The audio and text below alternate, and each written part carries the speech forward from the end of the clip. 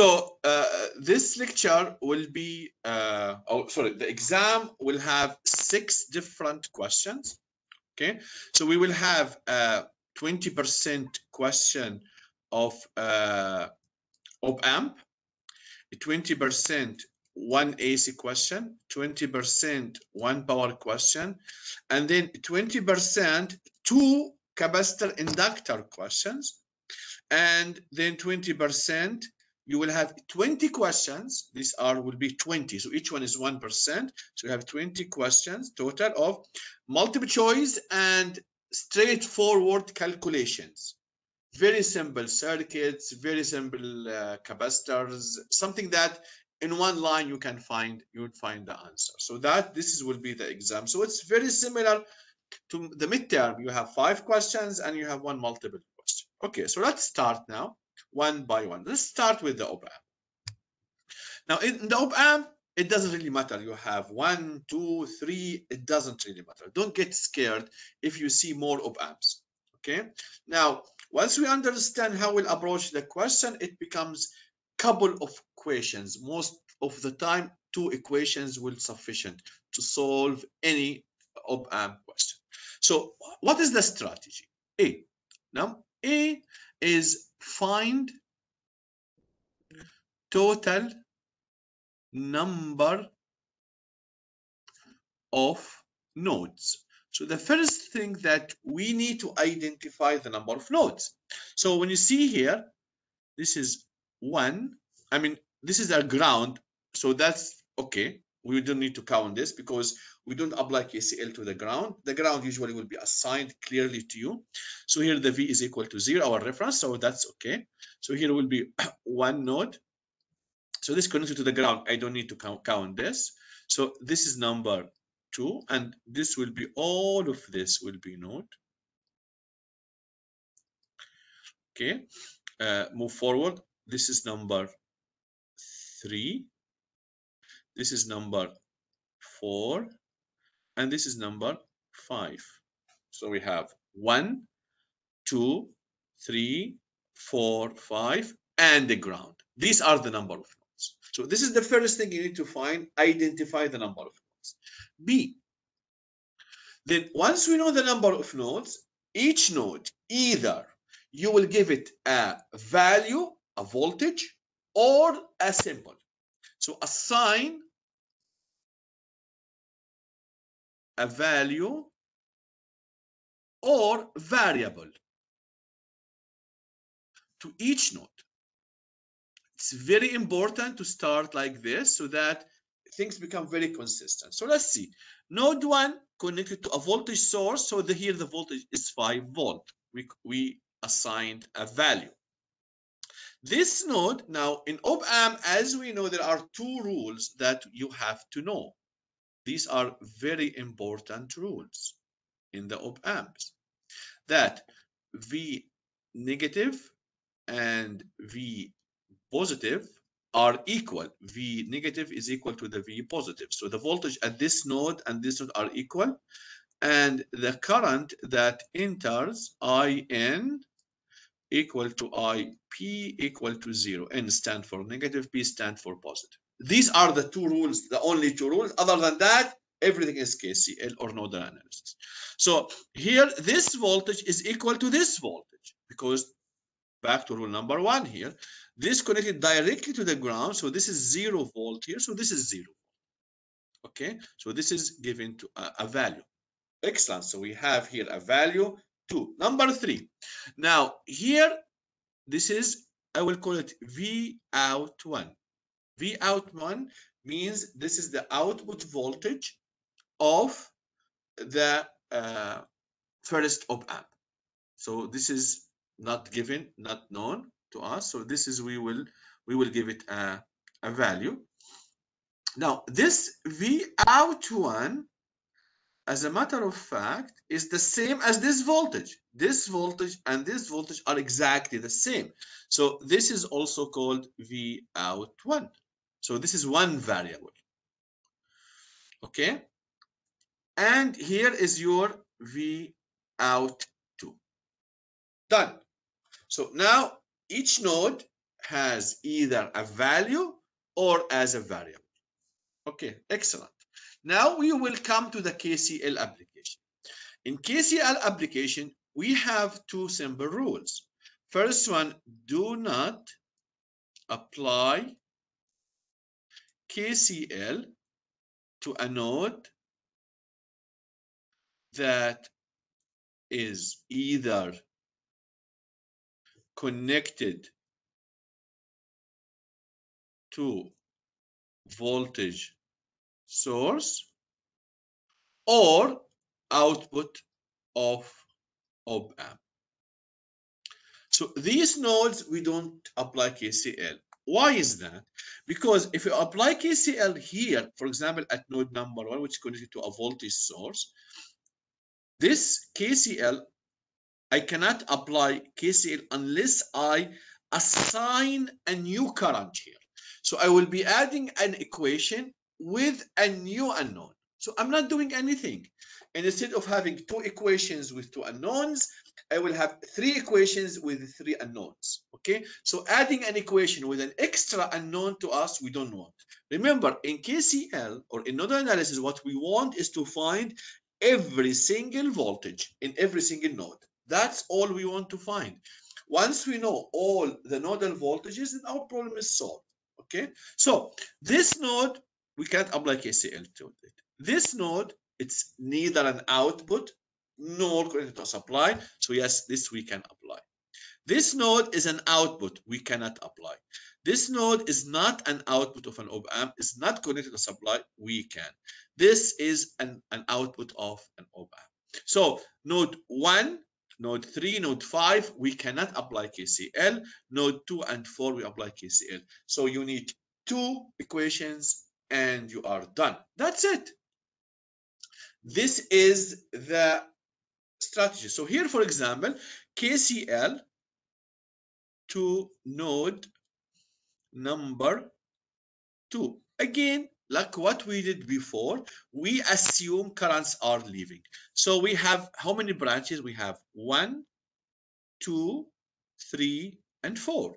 But this branch is the same as this branch where the current enter that node is equal to 0. So I don't need to count this. So I have 3 branches, then I have to have 3 items in my equation. So this current to the left will have, so KCL at 2, 0 minus 5 divided by 10K plus the current that goes in this branch is 0 minus V out 1 divided by 4K plus 0 minus V out 2 divided by, sorry, this is 40K, 80K equal to 0. One equation, two unknowns, V out 1 and V out 2. Then we have KCL to node number 4. So we have 1, 2, 3. Again, this is equal to 0. So we have only 2 branches. So the voltage here, now here, this is very important. As I said, this step is extremely important because if you don't realize that this and this are exactly the same voltage, then you will add another unknown. Then you will get stuck. You have 2 equations and 3 unknowns. So you don't know what to do with it. Okay, so it's extremely important that before you do any KCL, do this step here. Assign a value or a variable and make sure that you apply the rules of the op-amp when you do that. So current going down, V01 minus 0 divided by 40K plus V01 minus V02 divided by 20K equal to 0. Second equation. So 2 equations, 2 unknown. I'm done. I will find V01, V02. Remember, in node analysis, we want to find every single node voltages. Once I know this, I'm done. I know every single node voltages, all the 5 nodes, I will know their values. Now, what is the question was? The question was find V out. That is the question. Now, can someone tell me what is this V out?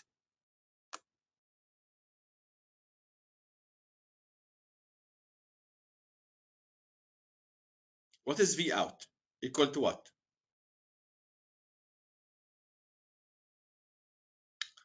Exactly. V out is V0, not V02. No. What is V out? V01. Yes, thanks, Carter. It is V01. Why is that? Because what is V out? V out is the voltage between this point and the ground. And between this point and the ground, it is V01, not V02. V02 is between this point and the ground. So it's the voltage between this and this. So it is the voltage drop here and there. Okay. So this will be equal to V01. Your problem is solved. So this is the answer. Please try this question, and this is considered this is as one of the practice. That is the level of the difficulty you are looking into in the exam. Now, if we add 3, 4 op-amps, it doesn't matter. Okay, regardless the number of op-amps, what you need, just apply these simple rules, approach it with this strategy, then you should have no problem at all with the op-amp.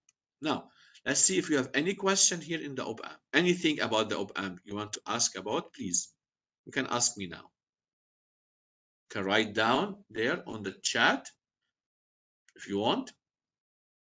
If nothing, then I will proceed with the second question, which is the AC question.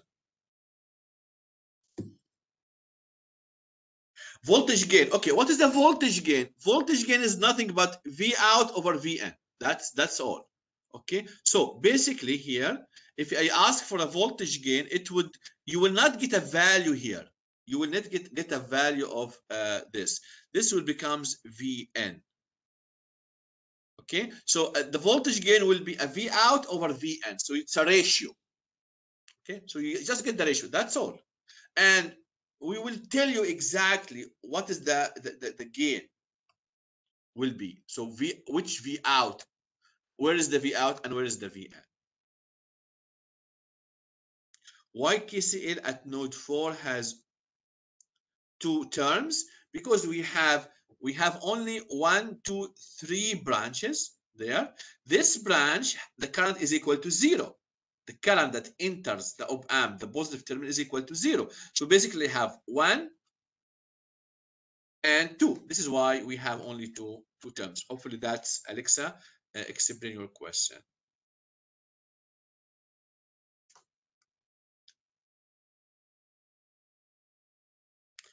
For differential and instrumentation amplifier, you might have them in the multiple choice question, but you will not have them in this main question. Can you explain why V is the same at node 3 and node 4? Because back to the op-amp principle. Op-amp principle says that these two voltages are the same. The Vn connected to the negative terminal and the VB connected to the positive terminal, they are equal. So this is what is connected to the negative, and this is what connected to the positive. So this voltage and this voltage are equal. Same like this voltage and this voltage are equal. Now this voltage is 0, so this is equal to 0. So these two voltages are equal and these two voltages are equal. Okay. I hope that explains everything in the op-amp. Let's move on to the second question, which is the AC question. Now, in the AC question, you could have two different, I would say, forms of the question. Either the question, I will call it a raw question, or a question in the final form. So it's either this or like this. What's the difference between this and that? Here, the questions are given you in the time domain. So you have to do pre-processing before you start solving the question. So how we do the pre-processing? This cosine, so this is 10 angle 120. So we change the cosine into a polar format. This is equal to 5 angle of 30. And then we change the capacitor to minus J over omega C and the inductor to J omega L. And the omega itself is equal to, from the supply, every circuit will have only one omega, is equal to 1000 radian per second. So you have to change everything like this, and then you are set. If you notice this question is ready. You don't need to do any processing. The voltages are given in polar. The capacitor is the minus J and the inductor is the G. So either this or that. Then if the question is given like this, now we can move to the second step. If the question is equal like this, then we have to do pre-processing.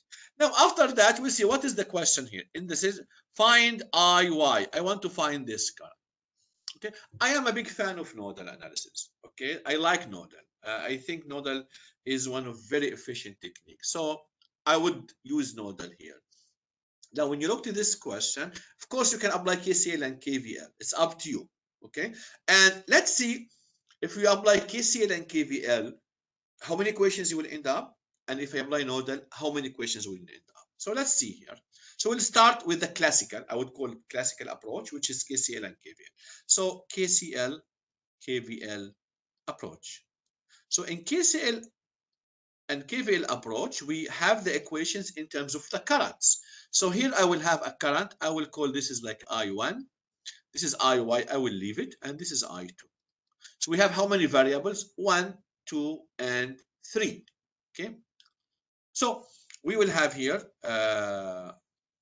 KCL. So I1 is equal to I2 plus IY. However, you can see here that is I1 is the same as this current.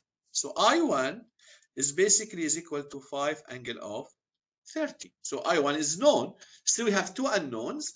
Then I have to apply KVL. Now, we cannot apply KVL to a current source. Why is that? Because we don't know the voltage here. Then I will have to call this is another variable. Then if I add another variable, then I'm adding another, equation. So that's not really what I'm intending to have. Okay, so we have this right loop we can apply. So the currents like this, plus minus, plus minus. So we'll have here KVL. Then we'll have J omega L, J omega L times I2 plus 10 angle of 120 minus IY, because IY is going, we are negative, times minus J over omega C, and minus IY times 1 ohm equal to 0. Now, we know L, we know omega, we know C, we have everything. Then we solve this to get your IY. Now, if you do nodal analysis, then again, how many nodes we have? 1, 2, 3, 4. This node is my reference. Don't touch it. Okay. And this node is connected to a current source. Okay.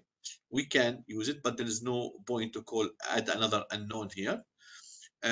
This node is known to us. This is 10 angle 120 connected to a voltage source. So basically, if I apply KCL at Vx, we'll have only one equation, because assuming the currents are leaving, so Vx minus 0 divided by 1 minus J over omega C, the current go down, plus to the right, Vx minus 10 angle 120 divided by J omega L, and the current that here, this is enter, I cannot touch it because this current source is equal to 5 angle of 30, because there's a current that enters here. So these two currents are leaving, equal to the current that enter. That's it. We'll find Vx. Once I know Vx, Iy is nothing but your Iy is equal to Vx divided by 1 minus J over omega C. My problem is done. Relatively, that's nodal is a bit easier. In some other application, it's even much easier. If we have here a voltage source, for instance, if that was a voltage source, not a current source, again, you need only one equation here, but you will have more equations. You will have to have 3 simultaneous equations in complex format. So generally speaking, the general rule is that try to use nodal if you can, but still you can use KCL, KVL, and you will be able to solve it. Now in this question, again, It is the difference here. The question is ready. And we have a dependent source. So I thought to bring this up here to remind you what is a dependent source. This is a current dependent current source. Okay. Now, again, how many nodes we have? We have node number 1, we have node number 2, and we have node number 3. Okay. This is equal to 0, so I don't need to apply KCL here. This V1 basically is equal to 10 angle of 30, so it's done. So the only node I can here have apply KCL at V2, assuming the currents are leaving. So the current to the left is V2 minus V1 divided by minus J2 plus the current that goes down, V2 minus 0 divided by J1, and this current is leaving plus 2Ix equal to 0. Now, V1 is known. V2, this is what I want to calculate. So this is my unknown. And I need to find Ix. This is another unknown. Now, what is Ix? We have to look into the circuit. Where is this variable? Okay. So my Ix is here. Your Ix is equal to V1 divided by 4. So we're having these two equations. You can just substitute here the value here of Ix and substitute V1. You have one equation, one unknown, then you can solve. Okay. So in AC analysis, it's very straightforward. It's very similar to the circuit questions. However, the only thing that you have to pay attention here is, as I mentioned, the math. You are dealing with rectangular, you are dealing with polar. Many times you need to convert from one format to another. Depends what is the mathematical operation at hand that you are doing right now. That's you need to pay attention to. Okay, so I think AC is very straightforward. Any questions here? Any question about AC? Can you go back, please? Of course, I can go back. Here. Carter, you want to go? Okay. You want to have a question, or just you want to take notes?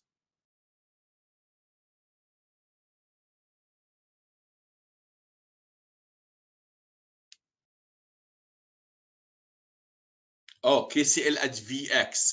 Okay, KCL at Vx. Okay, summation of currents equal to 0. So I1 enters, IY leaving, I2 leaving. These currents, if it's a current source, you have no control over it. If it is another thing, something you assign, then you can choose the direction. Now, current enters equal to current leaving. So I1 is equal to I2 plus I1.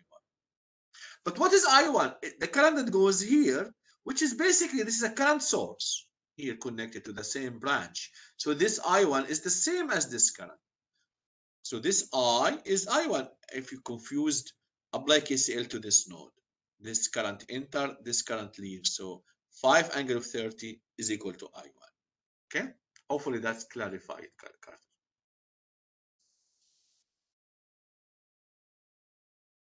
Okay. So let's move on. Let's go for the power calculations. Here is the question for the power, and I think Uthman, our TA, gave you a lecture on how about power calculations. Now, in the power calculations, it is a mix between AC analysis and power analysis. Okay, so we will need to borrow some information from the power information that we have in the circuit, but at the end of the day, you will have an AC analysis question, but with power focus. Now, the key equation that we want to use here, and you have to use it, is that P is equal to VI cosine theta V minus theta I. So that is the key equation. Now here, if it's not given to you, we assume everything is in RMS, not peak value. So there is no half. Everything is in RMS. Okay. So this is a very important equation. Now, I could give you the information at the end side, or we call it at the load side, or I can give you the same information at the source side. It doesn't matter. It could be, you know, how much power factor, which is this, actually, this is the cosine theta. This is what we call the power factor. Okay. I could give it to you at the load, at the gate of the source. So when you see such a question, your first task would be find, if it's not given, I. And I, remember, is a vector. So it has a magnitude and it has an angle. So your I here as a magnitude is equal to P divided by V power factor. So you could calculate I from the source side or I from the load side, and it's the same because you have only one loop. So that's the same current. So depends on what information I give to you. So in this question here, we know that P 20 times 10 to power 3 divided by the voltage, which is 220, and the power factor is 0.8. So the current is 114 amp. This is the magnitude. You need to find the angle. Okay. Now we know that the power factor, which is cosine theta v minus theta I, is equal to 0.8. So we will take cosine inverse of both sides. So here, if you take cosine inverse of this becomes theta v minus theta I is equal to cosine inverse of 0.8, which is equal to 36.9. Now, theta v is the angle of the voltage, which is 0. So from this, you can say that theta I is equal to minus 36.9. Once you know the current angle, then your I is equal to 114 angle of minus 36.9. As I said, this could be from the source side or the load side. Once you know the current, you are done. Your problem is practically solved. Now, what do I want to find? Okay, I want to find Vs. Okay, KVL. We will have here your I. We know the voltage here, so it's okay. So your Vs is equal to your I times 0.01 plus J 0.05 plus 220 angle of 0. Now this becomes now what? This is KVL. This comes from KVL. This becomes an AC question. So the I know it. Substitute here. You multiply polar with rectangular. We know that we will convert the rectangular to polar. Then we will find the value. Then we have to add two polars. When we cannot do that, then we have to convert them into rectangular, add them, and then convert them back to polar. Excellent. If it says here the power factor at Vs. So the current is the same. Now the Vs, this is the value of Vs. When we do the calculation, this is your Vs, will be like this. Okay, so what is the power factor at the source? Again, it is cosine theta v minus theta I. Now theta v is 1. Here theta v is 0. So this becomes cosine of 1 minus 36.9, and then we can find the power factor, and you have to specify it is lagging. Why lagging? Because the current angle is lower than the voltage angle. And in practical power systems, lagging power factor is the norm. In very few cases we have a leading power factor, but that's not in the scope of this course. Line losses. Okay, now you can find line losses in two different ways. You can find the power at the supply, which is Vi cosine theta. We know V at the source, I is the same, and then we have the power factor at the source. Here, this is the power factor at the, so we know everything. So I know power consumed 20 kilowatt at the load. I know the power here has certain value at the source. The line losses is the difference. You just subtract how much I produced and minus how much I consumed at the load. The difference is how much I lost during the transmission of the power from the source to the load. Another way of doing this, the P loss is equal to I square times R. I square is the magnitude of I. And here you have to be careful. You have to take the polar magnitude, not the rectangular, because this will be equal to A plus JB. You cannot take this value. You have to take the total current. Because remember, this current is nothing but A square plus B square when we convert from rectangular to polar. So the current that you use in this formula is the polar current, which we calculate, which is the 114, times the resistance. And we do not consider this because we said that the inductor consumes zero power, doesn't consume any power, as if it doesn't exist when it comes to power calculation.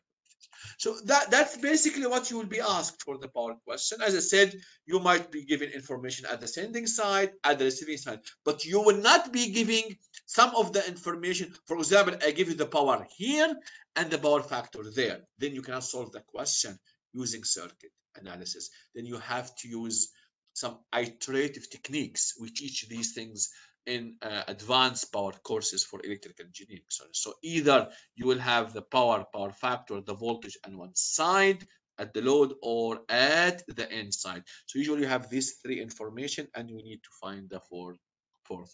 Okay, this is the power. So you have my questions, you have what Othman gave you. So that's, I think, a very, very good practice problems. Now, this is the first time I introduced power calculations in the course. So I posted one final and I will post another final, hopefully tonight. You will see questions about almost everything except about the power calculations. Yes, yes. If the lagging, if the current is lower than the voltage. Okay. Usually the voltage, we take it as 0 for reference. So the current angle will be negative. If the current is positive, then it will be leading part. Okay, excellent. Any other questions about power calculations?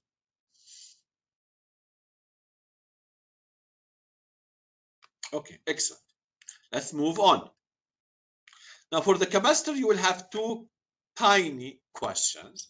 One question will be most likely will be about energy stored. How to find the energy stored in a capacitor and inductor. Okay, so basically this is a DC question. If it's a DC question, rule number one, capacitor C will be changing to open circuit, inductor L will be changed to short circuit. So that's the first thing. Second, the energy in the capacitor is equal to 1/2 CV squared. The energy in the inductor is equal to 1/2 Li squared. Now the C and the L are always given, so your task is to find the voltage in the open circuit of the inductor and the current in the in the capacitor, and I is the current in the short circuit. So here you come, and usually when you do that, the circuit becomes much simpler. So this becomes a short circuit. This becomes 4 ohm. This is an open circuit. So this is your VC that you are interested to find. This is 4. And here, this is 3. This is 6. And this is short circuit. And here it is the inductor. Now, I want to find IL, which is here, and VC, which is here. You see here the question becomes extremely easy because IL basically is equal to -6 amps. Very straightforward. If you apply KCL here, this current enter, this current enter. So IL is equal to -6 amps. So for the energy, because of the square, it doesn't really matter the sign. So you know L, 1/2 Li squared. Done. How about this? The capacitor is this voltage. Okay. We apply KVL here to this loop. This is 12 volt. Now, what is the current here? It's 0. I equal to 0 because this is an open circuit. So the voltage drop here is equal to 0. So it's VC minus 12 is equal to 0. So your VC is basically equal to 12 volt. As simple as that. Just KVL here. Okay, so this voltage 0 times 4 plus VC minus 12 is equal to 0. Done. Then 1 half CV square, and you have here the numbers. Now, if you want to find the current, the energy stored here, you have here, if this is IL2, we have IL1, so you need to find the current here. Again, it becomes very straightforward because this current is the same as this current. So this is here your IL1. You know this current, you can find this current, then you apply KCL. You can, any technique, then you can find IL1. I will leave this for you to practice. Okay, let's see if you have any other questions here. Can we also say that VC is 12 since it is in, yes, it is actually in parallel. Now, in parallel for one reason, because there is no voltage drop here. This voltage drop is equal to 0. So basically, this node is the same as this node, because there is nothing here. There is no voltage drop here. Okay. Now, let's see if we have any other questions. It says here, is the current in the 3 Henry 6 amps minus 6 amps with that direction? So it doesn't really matter because it's because of the 1/2 Li square. Is the current 0 at the 4 ohm? Yes, it is 0 because of the open circuit. Yes, because of the open circuit. Because we have an open circuit here, there is no current. Remember, current cannot go in open circuit. So the current here, this open circuit will force the current to become equal to 0. So you'll see here that this type of questions, once you simplify it, then it becomes very, very easy question, very simple circuit. And it is also all DC. Why is the voltage across, let's see here, why the voltage across the 4 ohm resistor is 0? Because the current is 0. Remember, Ohm's law. The voltage across this is equal to IR. R is 4, but the current that enters the branch is equal to 0. Why? Because of the open circuit. So the voltage will equal to 0. That's why the voltage across the 4 ohm is equal to 0. Then you will most likely you will have a question like this, which is you have some graph, then you will be asked to find the current in the capacitor or the voltage in the capacitor, or the same thing for the inductor. Now we have two relationships basically. We have I is equal to C dV C dt. This is in the capacitor. Or VC is equal to 1 over C integration of IC dt plus V of 0. This is for the capacitor. For the inductor, we have VL equal to L DIL by dt, or you will have IL is equal to 1 over L integration of VL dt plus I of, or ILF of 0, VC of 0. That's, so you need to first decide one of these 4 equations that you will be using. Second, here says, for example, the voltage across. So we are given a voltage across a capacitor and we want to find the current. So this is our equation. That's it. You'll use only one equation. You don't use to use more. Okay, so you need to do a derivative here. So basically you need to find the slope here. Okay, and you multiply it by C dVC by dt. How to find the slope? It's very straightforward, of course, guys. This is a bit math now, but if you see here your, let's say from 0 to 20 millisecond, you will have here your voltage VC will equal to, the slope is 10 divided 10 minus 0 divided by 20 times 10 to minus 3 minus 0. So this becomes 0.5 times 10 to power 3, or 500 volt. Okay, this is the slope. So, and you will have here t, your variable, 500t. Now we'll take the derivative of this. So dvc by dt will equal to 500. Multiply this with the c here. Multiply it here. So your IC is equal to 12 times 10 to minus 6. times, let's say 0.5 times 10 to the power 3. Okay, so 0.5 times, this is 6, this is times 10 to minus 3, or this is 6 milliamps. So if we want to draw it, if you ask to draw it, very straightforward. From 0 to 20, what you will have, you have 6 milliamps, 6 milliamps. And then you will see from, now you don't need to find the exact, because remember, now when the line doesn't cross the origin, the equation becomes equal to your V is equal to the slope times T plus B. I don't need to find B at all. Why? Because I'm taking the derivative here, dV by dt. So this will goes to 0. So regardless what is the value, you don't need to waste your time to find this. What you need to find is only the slope. So you'll find the slope here, which is the negative of the previous one. So that you will have minus 6 milliamps actually.